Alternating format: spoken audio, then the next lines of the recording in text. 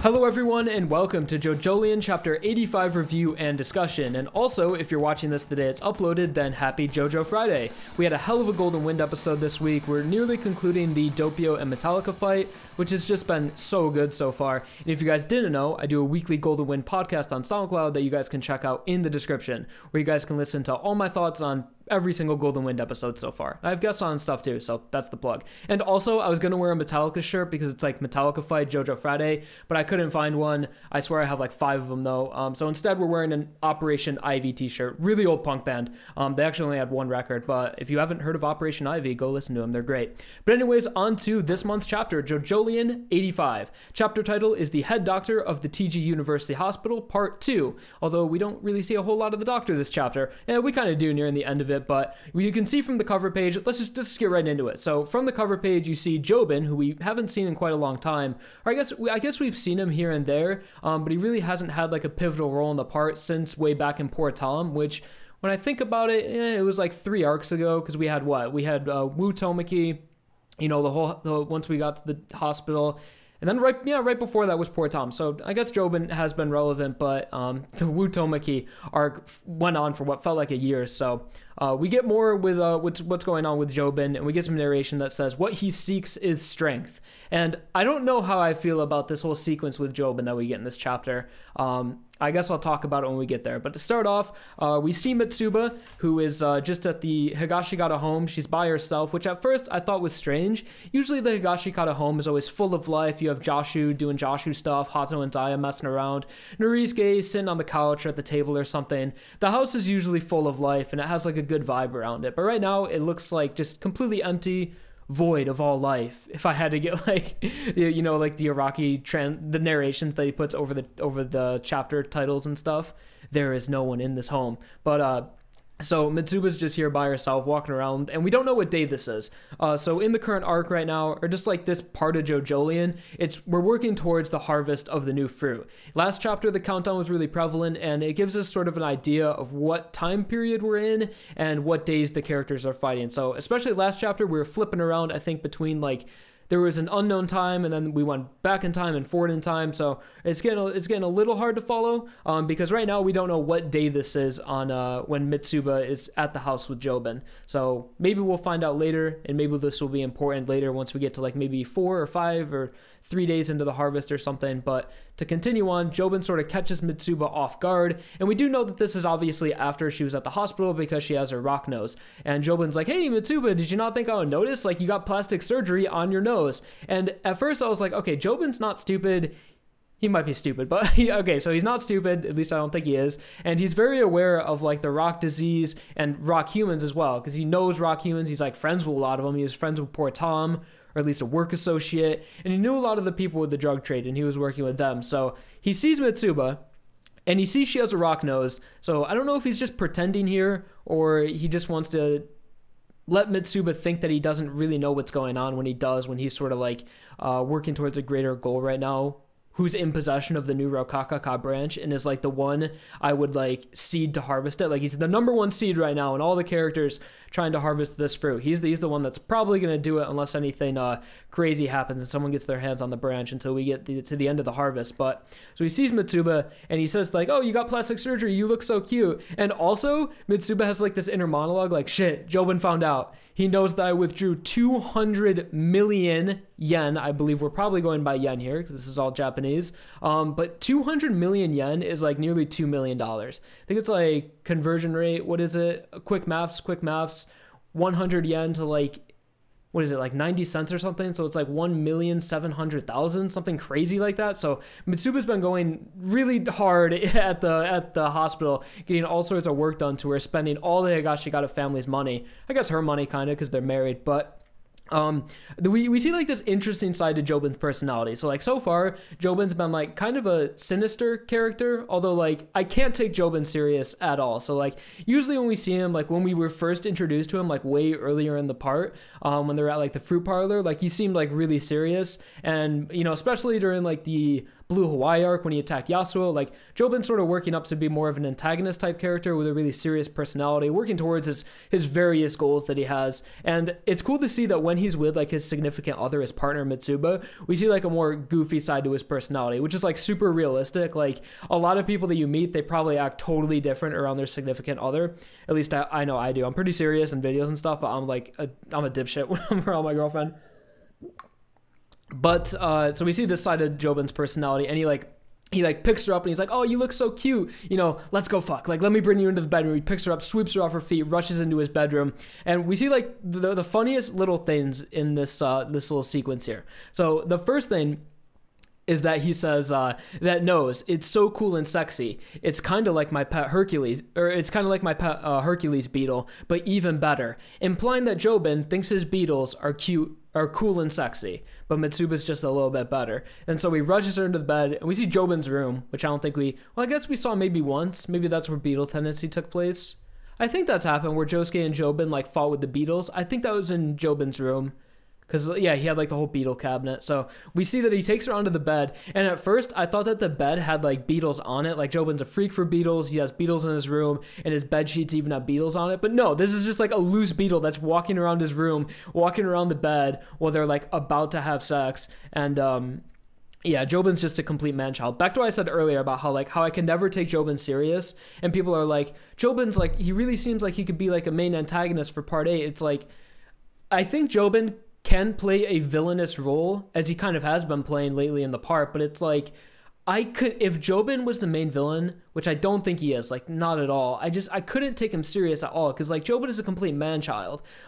Like a lot of the other members of the Gashikata family too, like Joshu, and even like the girls, like Daya and Hato, like they're all sort of adults that are still children. Like none of them have really had like a hardship in their life, except for the first child, because we had that flashback with Jobin that showed that he got bullied a lot in school. So Jobin has like the most, I don't know, not really abuse, but like the most bad things that have happened to him throughout his life, because he had the whole thing with him and Kato, the mother, and of course their mother did go to jail, but for the most part, like their life has been like smooth sailing. Like they all live like for free in this huge mansion. They all have their own rooms, except for Joshua. Remember when Josuke moved in, Joshua got moved like above the garage and Josuke stole his room.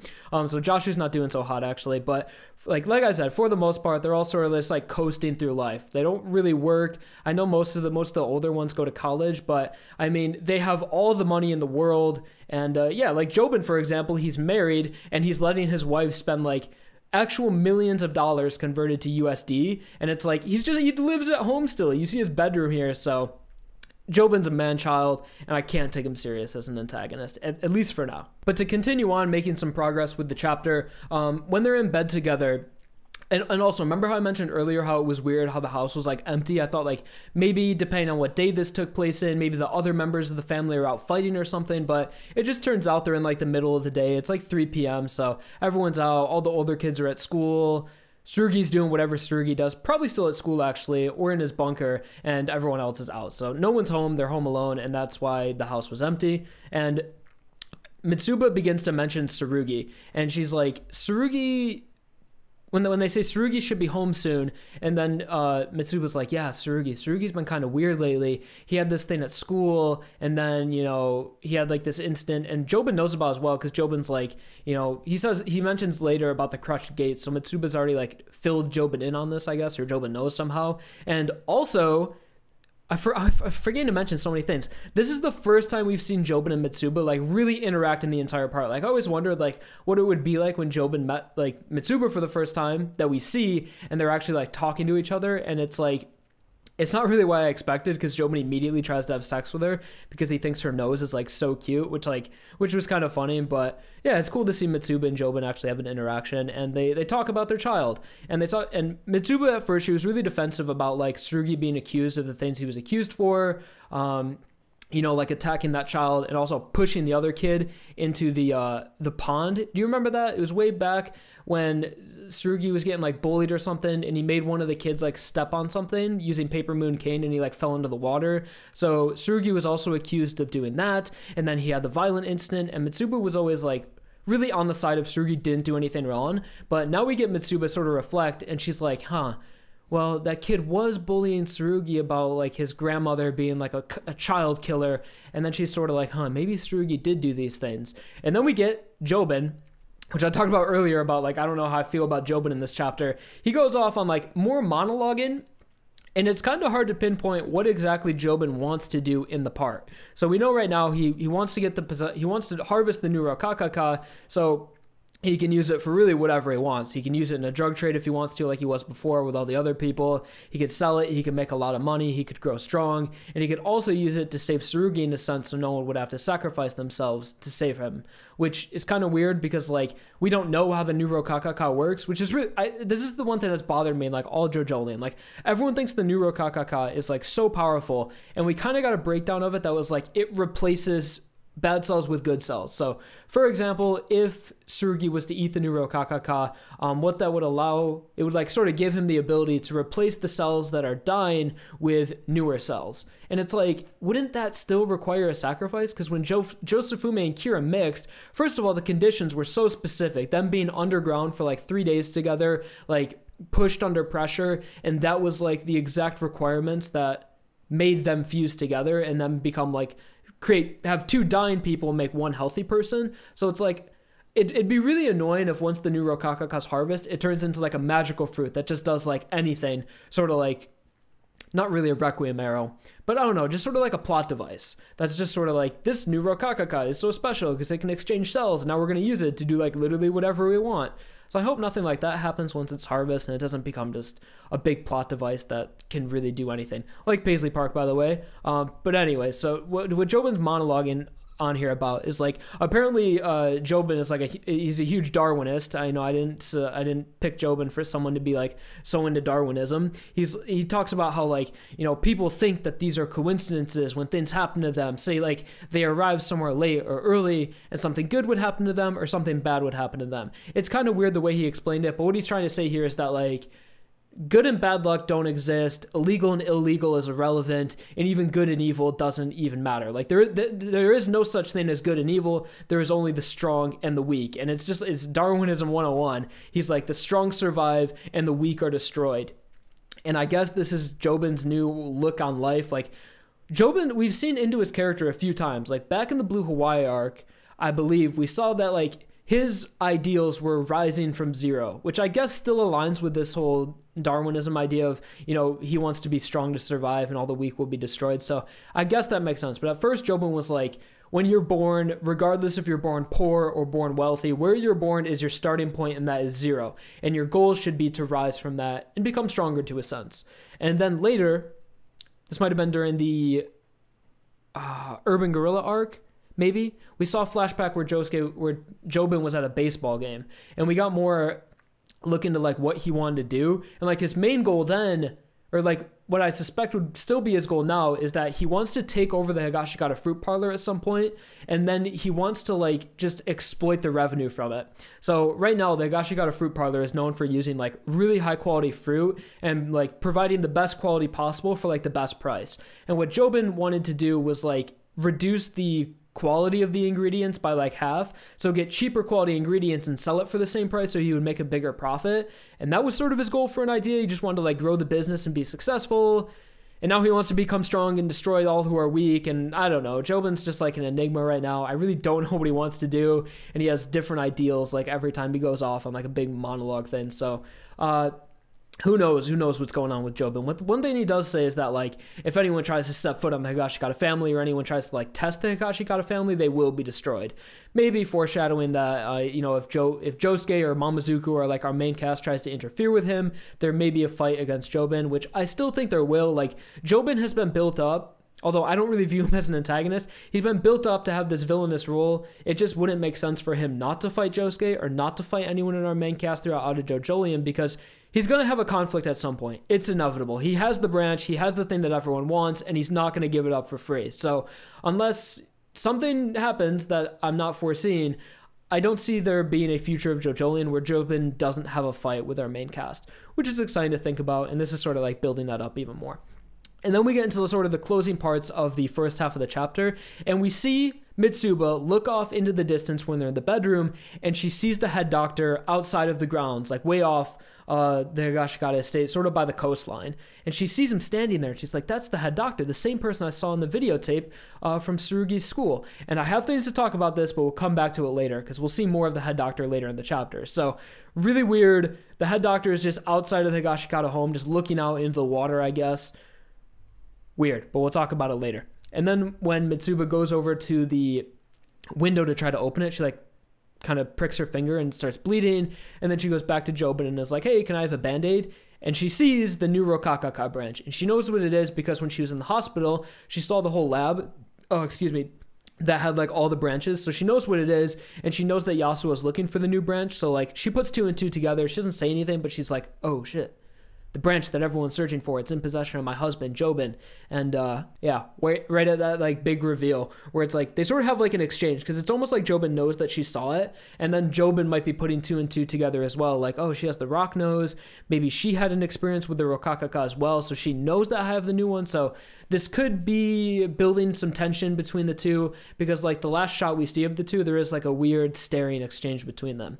But that's the end of the beginning part of the chapter with Mitsuba and Jobin. I kind of talked a lot about it to make it feel like there was a lot of substance there, but honestly, it was a pretty lackluster beginning of the chapter, and there really wasn't anything too crazy going on, except for maybe that we saw the head doctor that could have some implications later, and the fact that Mitsuba now knows that Josuke has the new Rokakaka. So I talked way too much about the beginning part, but that was the beginning part of the chapter. But now we can get into the second half, which is picking up where we left off on chapter 84. Last time we saw Josuke and Mamazuku. So we jump right back into our chase for the head doctor, and things immediately get suspicious. And it's clear that at least one stand ability is being used here, but from what we see from the head doctor later in the chapter, the way he's moving around, it really makes me think that we see 2 stands being used in the chapter. One being the head doctor's stand that is influencing his movement and how he's able to escape so easily from the main cast, and the second stand being Toru's, which I'm still 99% sure that the stand we saw last chapter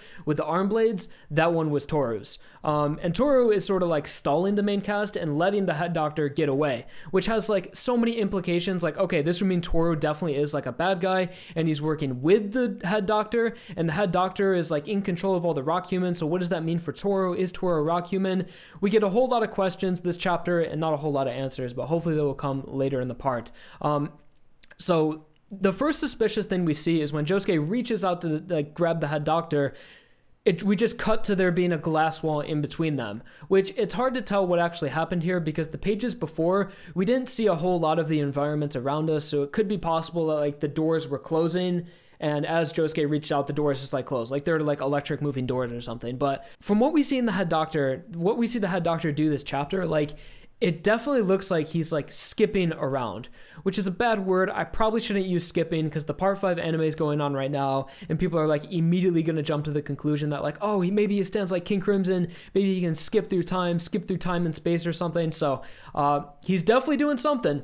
He's doing something this chapter, which is a word Araki uses a lot. He said it last chapter where it's like the stand definitely did something. And then like 5 other times in this chapter, it's like something happened. The stand did something. Something is attacking us. So the stand definitely did something, but I don't know what exactly it did. And I don't even want to try to guess because like also later in the chapter, I have so many worries and questions about this head doctor, but before we get there, we see right after the head doctor escapes because there was like this glass door that shut, Yasuo opens it up with Paisley Park and they continue after the head doctor. And then out of nowhere, like 5 chairs just come together and stop them and they like run into Mamazuku, which at first I was like, dude, what is Sea Moon in the part now? Are we like affecting gravity where all these things come together and attack our main cast? Like, again, we didn't see enough of the environment and the chairs just seemed to come out of like nowhere. So we didn't see the chairs move beforehand. It was just snap. In one cut, the chairs are in front of them attacking them. So I assume they moved by themselves or they just appeared there or something. But yeah, the cast is now stopped by the chairs, which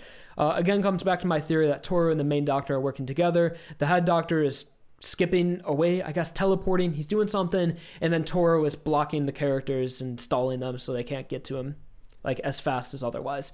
And then we get some dialogue from Mamazuku, which is like, it makes me think that, okay, originally I didn't think the head doctor was going to be a main villain, or at least even be a candidate for main villain, because he's been introduced too late in the part, and I don't know, like, he just seemed to come out of nowhere. And I know we don't know we don't even know who he is, really. He's assumed to go by an alias that's not his real name. We don't even know if his age is real. So it just feels like chapter 85 is just way too late to introduce your main villain and then have us just like fight them immediately after. So it's just unlike any other part of JoJo. And like every other part, we at least know who the villain is from like the halfway point, and then we'll maybe get some interactions with them and maybe even a fight with them before like the final fight, like with King Crimson.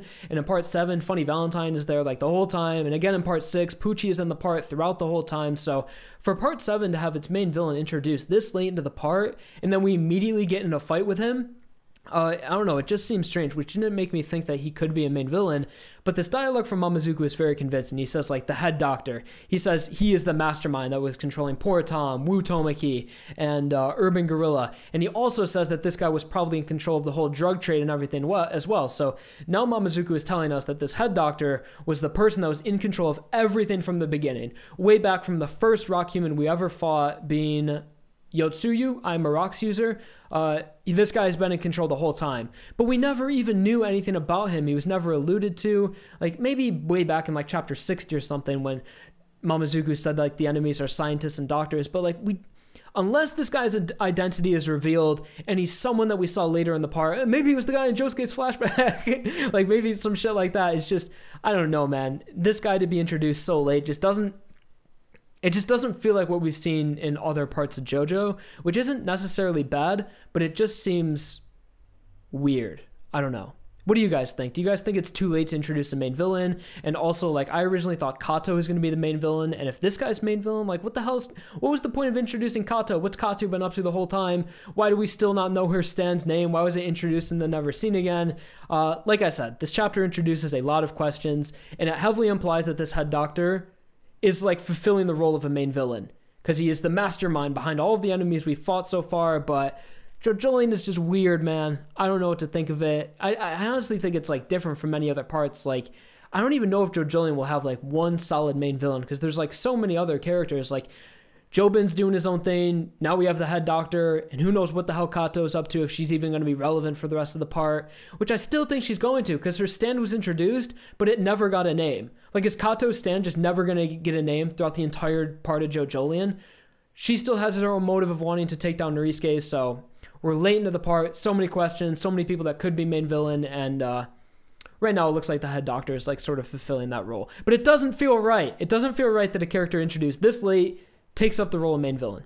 I don't know what to think of it. So to continue on from some main villain discussion, we see more of the stands being used and some dialogue between our main cast. So you see that Josuke notices Toru, and he's like, Toru was over there, we saw him. And then Yasuo was like, don't worry about Toru, like he's nothing. And she's like, don't worry, Josuke, I don't have feelings for Toru anymore. That's in the past. All I'm focused on now is getting that new branch. And then we see, this is giving me flashbacks to the Funny Valentine D4C introduction arc, which we just did a video. My last video was the whole most confusing stand in JoJo, where like D4C was teleporting Funny Valentine around, and it was just really confusing, which thank you guys so much for supporting that video. That video went like crazy viral for me, at least like through my standards. So thank you guys so much for supporting that and sharing that video around. I really appreciate you guys watching that one. But like, I'm getting like horror flashbacks to that. Like, things are confusing happening, and it looks like the head doctor is like teleporting around, because we see Mamazuku in one panel run towards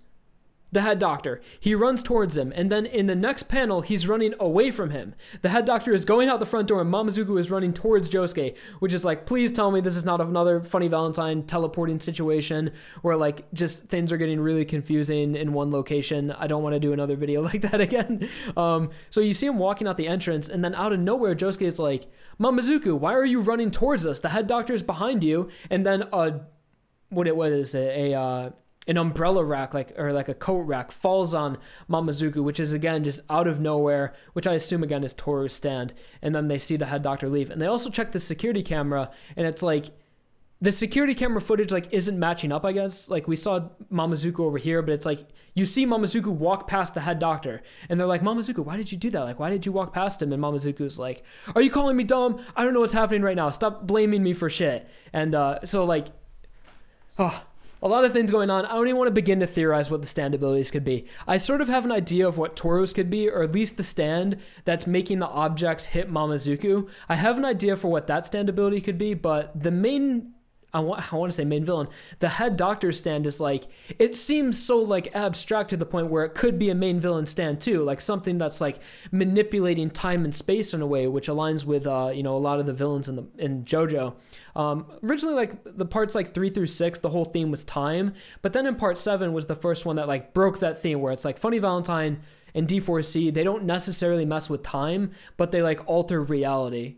And they like, you know, the whole dimensions and everything. So like maybe that's going to be the theme for the next group of or like the alternate universe villains. Maybe their whole theme is to mess with reality in some way, but I don't want to think about it. I don't want to think about another confusing stand right now. I'm all confused out from that last video, but so far it seems like this guy is messing with people's perceptions, and he's skipping around or teleporting. He's doing something that's going to be fucking confusing. I'm calling it now. Whatever this guy's ability is revealed as later, it's going to be super convoluted, or it's going to be really simple, and I just don't see it right now. But continuing on after that sort of confusing sequence of Mamazuku walking away from the doctor, Yasuo gets a phone call, and she says like, ignore it, I don't care, you know, I'm only focused on the branch right now. And Josuke sees that it's from Toro, so he doesn't, I think maybe he rejects it, but he waits for it to go to voicemail. And then, you know, again, Yasuo is like, I don't care, but Josuke is like, I'm kind of curious about this. So he listens to the voicemail, and what it is Toro confessing his love for Yasuo. He's like, Yasuo, I want to go back to the way things were,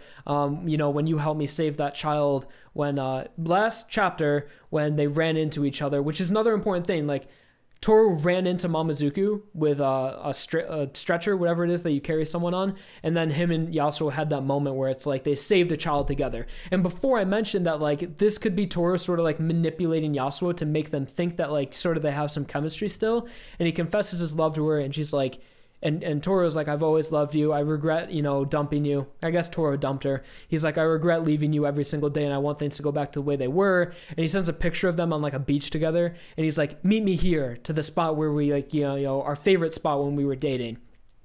And like, now that it's sort of, at least to me, I see that without a doubt, Toro is working with the head doctor, and they're colluding in some way. This is just more manipulation to Toro. I don't know if he really cares about Yasuo, but it seems like he's definitely manipulating her in some way. And I don't know what his intent is going to be later, if he wants to kill her or if he really does still like her. But he's involved with the rock humans, and he's involved with the head doctor in some way. So again, more questions, not a lot of answers. So I won't go into it too deep, but I think that Toro is still manipulating Yasuo in some way. And now we get on to the final pages of the chapter, and Mamazuku starts to realize that things are really weird right now, and nothing is making sense, because as they were walking, he said, I bumped into the stretcher with Toro, and then I bumped into a bunch of chairs, and then I bumped into an umbrella rack. Like, what is happening? Things have been knocking into me. And then the next page, we see some of that JoJolion body horror of Mamazuku's legs being essentially torn off of him. Like, they're just like, you know,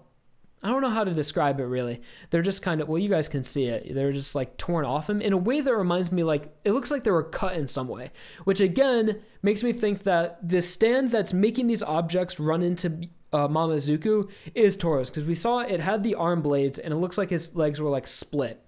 So the way I think Toro's stand works is maybe it works with gravity. He can influence objects to move in some way. So he was making them run into Mamazuku. And once like you come in contact with an object that's been influenced by his stand, maybe it does like damage over time, or it does slicing damage that you wouldn't, you know, really notice. So it's like mundane inanimate objects that you run into, you know, it doesn't feel like it hurt, but over time, maybe they do more damage. And like, it's those arm blades coming into effect where like, it appears that like the arm blade sliced his leg. So that's kind of what I got from this. That's kind of, I don't know if you guys have any other idea on what that could be, but like, I'm pretty sure that all the things that they've been bumping into is a result of Toru's stand.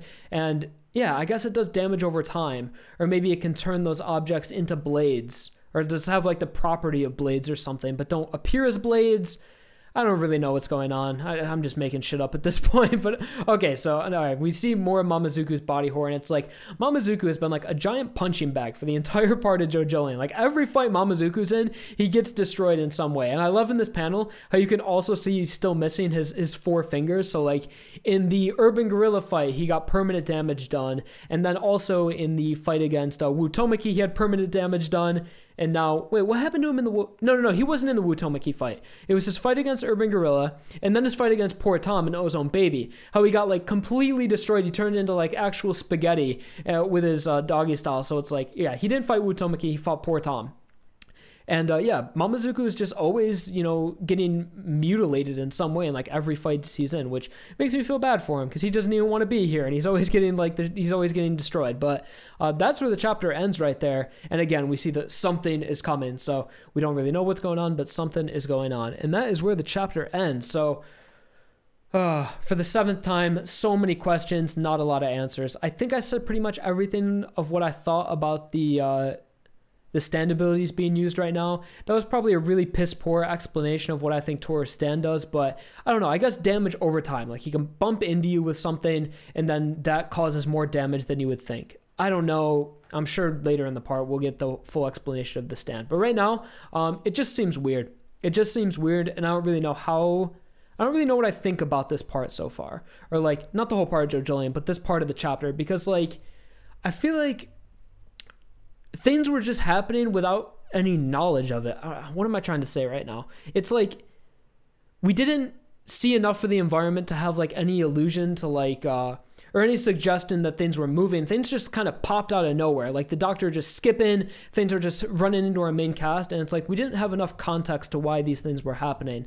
And I don't know how I feel about it, but for the most part, I did really like this chapter. A lot of action, and definitely a few stand abilities being used. This has to be too. The head doctor had to have been teleporting in some way or doing something. And I want to mention earlier, when we saw the head doctor outside of the Gashigata home, when he was like way off by the coast, it's like the head doctor, there's so many thoughts I have about him. He wants to use the Higashigata family in some way. I think his main target might be Tsurugi, and he wants to manipulate Tsurugi in some way. Because we also saw the head doctor at Tsurugi's school. So like, again, maybe comes into the idea that this guy can like teleport around or some way, and he manipulates space and time. Because like, although these were all at separate locations, but he's moving around a lot, especially for an 89-year-old man. So he's in, although these are happening in separate days, I assume. He's in the hospital, then he's at Tsurugi's school, then he's outside of the Gashigata home. Like, I don't know. This guy's up to something, and I don't even want to begin to think about what his stand could be. So my head hurts already. Anyways, guys, let me know what you guys think of JoJolion chapter 85 in the comments down below. Like, tons of things to speculate. I could do like a 4-hour speculation video on this, but there's no point to, because just we'll get answers in time. All this will be explained in time, hopefully. So no point to try to, you know, explain it all right now. But I'm definitely interested. I'm interested to see what's going on with this head doctor. And yeah, a lot of questions. So thank you guys so much for watching JoJolion chapter 85 review and discussion. If you guys enjoyed, please click like. What? Do I ever say that? Like the video if you enjoyed, subscribe for more, and I'll talk to you guys later. All right, peace. Thank you guys for watching.